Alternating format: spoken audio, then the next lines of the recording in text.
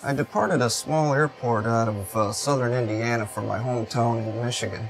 And as I was climbing out of 700 feet, I got a left engine thrust reverser deployment indication. Thankfully, through the classroom training I received at SIMCOM, we had studied the thrust reverser system in detail. As a result, I was able to not only respond to the fault, but know why. So I had to respond quickly, and I went through the memory items for the thrust reverser deployment in flight.